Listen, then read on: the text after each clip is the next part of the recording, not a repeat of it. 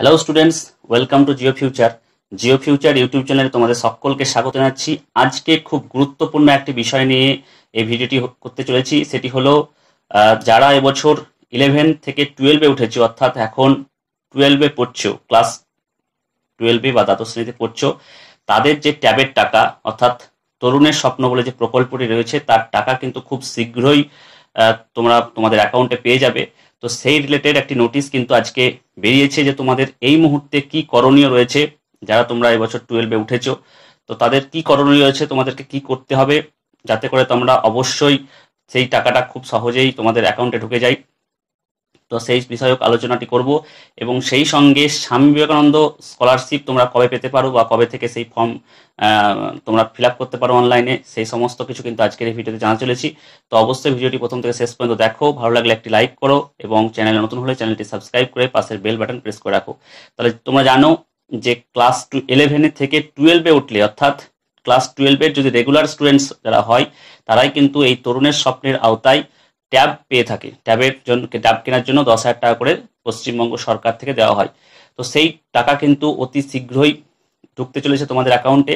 কিন্তু সেই রিলেটেড একটি নোটিশ এসছে যে তোমাদেরকে কিন্তু প্রত্যেককে গিয়ে ব্যাংকের অ্যাকাউন্ট তোমাদের যে কার্যকরী রয়েছে কিনা, অর্থাৎ তোমাদের ব্যাংকে কোনো কেওয়াইসি আপডেট করতে হবে কিনা, বা ব্যাংকের যে ট্রানজ্যাকশনগুলো রয়েছে সেগুলো যদি অনেক দিন ধরে না হয়ে থাকে তাহলে ব্যাংকের টাকা ঢুকতে সমস্যা হয়। সেই সমস্ত বিষয়গুলো কিন্তু তোমাদেরকে, তোমরা যে অ্যাকাউন্ট নাম্বারটা দিয়েছো স্কুলকে, সেই অ্যাকাউন্টটা গিয়ে একবার চেক করো যাতে করে সেই ট্যাবের টাকা ঢুকতে কোনো সমস্যা না হয়। কারণ গত বছরে অনেক কিন্তু ট্রানজ্যাকশন ফেলিওর হয়েছে, অর্থাৎ যারা যে ব্যাংকের অ্যাকাউন্টটা দিয়েছিল ছাত্রছাত্রীরা, সেই অ্যাকাউন্টে কিন্তু টাকা ঢোকানো যায়নি অ্যাকাউন্টের সমস্যার জন্য। তার জন্য তোমাদেরকে কিন্তু তোমাদের যে অ্যাকাউন্ট নাম্বারটা রয়েছে সেই অ্যাকাউন্টটা যেন ঠিকঠাকভাবে কার্যকরী থাকে, অর্থাৎ তাতে যেন টাকা তোলা এবং তাদের ক্রেডিট করার সম্ভব হয়। ফলে তোমরা অতি অবশ্যই তোমাদের অ্যাকাউন্টের বইটি নিয়ে গিয়ে তোমাদের ব্যাংকের যিনি ম্যানেজার রয়েছেন বা যারা হেল্প ডেস্কে বসে থাকে তাদের সঙ্গে আলোচনা করো যে তোমার অ্যাকাউন্টে টাকা ঢোকার মতন পরিস্থিতি আছে কিনা। যদি কিছু কেআইসি বা আধার কার্ড কিছু তারা চেয়ে থাকে সেগুলো দিয়ে অতি অবশ্যই 31শে জুলাইয়ের মধ্যে কিন্তু বিষয়টি সেরে নাও।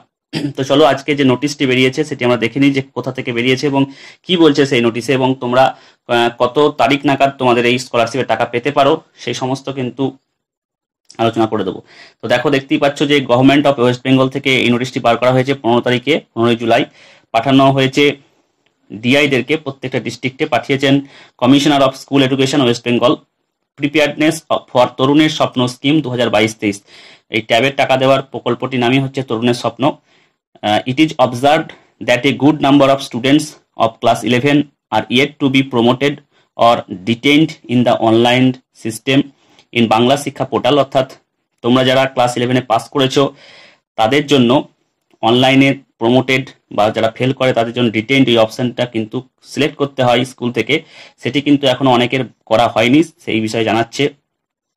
As you know that all regular students of class 12 in the academic year 2022-23 would be eligible for তরুণের স্বপ্ন scheme.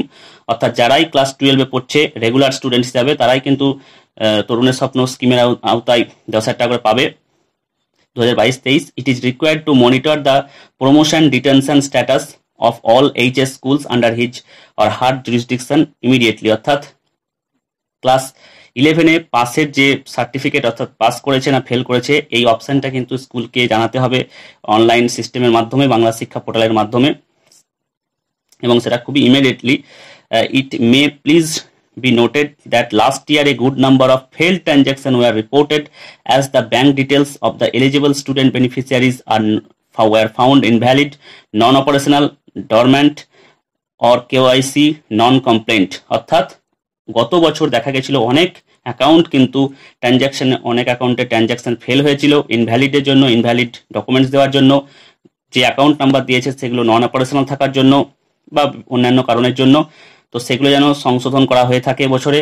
It is further mentioned that all eligible students beneficiaries must have their own bank accounts for this purpose, but it is found that the bank details were not updated yet in respect of some students। অর্থাৎ bank ডিটেলসে যে তুমি account নাম্বারটা দিবে সেটা অবশ্যই তোমারই হওয়া দরকার, অর্থাৎ তোমার নাম, বাবার নাম যেগুলো আছে সেগুলোই যেন ব্যাংকের অ্যাকাউন্টে থাকে, অর্থাৎ বাবার বা মায়ের অ্যাকাউন্টে কিন্তু টাকা আসবে না। এবং সেই সঙ্গে সেই ব্যাংকের অ্যাকাউন্টের যে ডিটেলসটা যেন সঠিক হয়, ইনভ্যালিড যেন না হয়, অর্থাৎ অ্যাকাউন্ট নাম্বারে বা আইএফএসসি কোডে যেন কোনো ভুল না থাকে, এবং সেই সঙ্গে সেই ব্যাংকের অ্যাকাউন্টটা যেন অপারেশনাল হয়, অর্থাৎ ক্রেডিট ডেবিট যেন ঠিকঠাকভাবে করা যায়, সেই সমস্ত কিছু কিন্তু দেখে রাখতে হবে।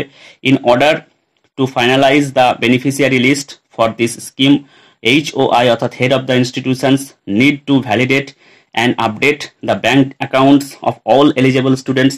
Therefore, you are requested to inform all concerned for immediately updating the promoted students profile and correct bank account details positively by 31 July 2022।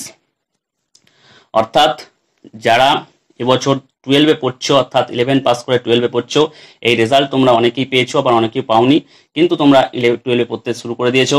তো তাদের জন্য 31 জুলাইয়ের মধ্যে কিন্তু এই প্রসেসটা স্কুলকে কমপ্লিট করতে বলার জন্য বলা হয়েছে। স্কুলের যে হেডমাস্টার রয়েছেন তাকে বলা হয়েছে যে তিনি যেন সঠিকভাবে যারা পাস করেছে তাদের ডকুমেন্টস এবং যারা ফেল করেছে তাদের ডকুমেন্টসটা হায়ার এডুকেশন ডিপার্টমেন্টের কাছে পাঠায় অনলাইন সিস্টেমের মাধ্যমে, এবং সেই সঙ্গে ব্যাংক ডিটেলস যেটা রয়েছে সেটা সবচেয়ে গুরুত্বপূর্ণ, ব্যাংক ডিটেলস যেন সঠিক হয়, ভ্যালিড হয় এবং অপারেশনাল হয়, অর্থাৎ সেটা যেন কার্যকরী হয়, অর্থাৎ সেই ট্রানজ্যাকশন যেন ফেল না হয়। গত বছরে সেই সমস্ত অভিজ্ঞতা হয়েছে বোর্ডের যে অনেক ট্রানজ্যাকশন ফেল হয়েছে, তার জন্য আবার পরবর্তীকালে বিভিন্ন রকম কমপ্লেন এসছে। সেগুলো কিন্তু অবশ্যই ব্যাংকের ডিটেলস যেগুলো থাকে সেগুলো ইনভ্যালিড হওয়ার জন্য বা হচ্ছে নন অপারেশনাল অর্থাৎ অপারেশনাল না থাকার জন্যই কিন্তু এই ধরনের প্রবলেম হয়। অর্থাৎ তোমরা যারা ছাত্রছাত্রী রয়েছে তোমাদের দায়িত্ব এটা, তোমাদের যে ব্যাংক ডিটেলস রয়েছে সেটা ব্যাংকে গিয়ে যাচাই করা যায় তোমাদের অ্যাকাউন্টটা অপারেশনাল রয়েছে কিনা, এবং সেই সঙ্গে তোমাদের হেডমাস্টারের সঙ্গেও যোগাযোগ করে দেখে নেবে যে তোমাদের যে অ্যাকাউন্ট নাম্বারটা দেওয়া হয়েছে অনলাইন পোর্টালে সেটা ঠিকঠাক দেওয়া হয়েছে কিনা। সেটা যদি টাইপ করতে ভুল হয়ে থাকে তাহলে কিন্তু তোমাদের টাকা ঢুকতে সমস্যা হবে। এইগুলোই জানানো হয়েছে। আর যদি তুমি যে অ্যাকাউন্টটা দিয়েছো সেটা যদি নন অপারেশনাল হয়ে থাকে আর তোমার যদি এক্সট্রা কোনো অ্যাকাউন্ট থাকে সেটা তুমি স্কুলকে জানাতে পারো, সেই অ্যাকাউন্টটা কিন্তু 31 জুলাইয়ের মধ্যে সেই অ্যাকাউন্টটা আপডেট করে দেওয়া যেতে পারে। তো এই হচ্ছে তরুণের স্বপ্নের কথা, যে তরুণের স্বপ্ন অর্থাৎ ট্যাবে 10,000 টাকা কিন্তু 31 জুলাইয়ের মধ্যে এই প্রসেসটা যদি শেষ হয়ে যায় তাহলে আগস্ট মাসের মধ্যেই কিন্তু আশা করা যায় যে তোমাদের টাকা ঢোকা হয়তো শুরু হতে পারে, বা সেপ্টেম্বর প্রথম দিক বা আগস্ট মাসের শেষের দিক এরকম কিন্তু লেগে যেতে পারে তোমাদের টাকা ঢুকতে ঢুকতে। কিন্তু খুব দেরি নেই, খুব শীঘ্রই কিন্তু এই প্রসেস শুরু হতে চলেছে এবং তোমরা খুব শীঘ্রই কিন্তু এই ট্যাবের টাকা পেয়ে যাবে। অতি অবশ্যই তোমরা ব্যাংক ডিটেলসগুলো চেক করে নাও স্কুলের সঙ্গে, এবং তোমার যে অ্যাকাউন্টটা রয়েছে সেটা ব্যাংকে গিয়ে একবার যাচাই করে নাও। এই হচ্ছে তরুণের স্বপ্ন বা ট্যাবের বিষয়ক। এবার আসছি স্বামী বিবেকানন্দ স্কলারশিপে। যারা স্বামী বিবেকানন্দর জন্য অ্যাপ্লাই করতে চাও তাদের অবশ্যই মাধ্যমিক পাস করার পর 60% নাম্বার নিয়ে ভর্তি হতে হয় 11-এ, বা 60% নাম্বার নিয়ে উচ্চ মাধ্যমিক পাস করার পর কোনো কলেজে গ্র্যাজুয়েশনের জন্য অনার্স কোর্সে ভর্তি হতে হয়। তো তোমাদের এর জন্য আগের বছর যে ক্রাইটেরিয়া ছিল সেটা হচ্ছে 60% মার্কস। যারা 60% পেয়েছো তারা প্রত্যেকেই কিন্তু এই স্কলারশিপ পাবে, এটা আশা করা যায়। যদিও এবছর এখনো পর্যন্ত সরকারি কোনো নোটিফিকেশন জারি করেনি, কিন্তু সাধারণত পার্সেন্টেজ বাড়ায় না। যে বছর 60% ছিল আর গত বছর 60% ছিল, এবার 75% করে দিলে এটা হওয়ার সম্ভাবনা খুবই কম। অর্থাৎ ধরাই যায় যে 60% মার্কসেই তোমরা কিন্তু স্কলারশিপ পাবে। এবার যেটা প্রশ্ন সেটা হচ্ছে কবে থেকে এই ধরনের অনলাইন ফর্ম ফিল আপ তোমরা করতে পারবে। গত বছরে এই ফর্ম ফিল আপ শুরু হয়েছিল 16ই নভেম্বর, 18ই জুলাই থেকে কলেজের অ্যাডমিশন শুরু হচ্ছে, অর্থাৎ মোটামুটি নভেম্বর কি অক্টোবরের শেষের দিকে এরকম টাইমেই কিন্তু এবছরও শুরু হতে পারে, বা ওই 16ই নভেম্বরেও কিন্তু শুরু হতে পারে। তো আমরা টাইম টু টাইম সেই সব দিকে লক্ষ্য রাখছি।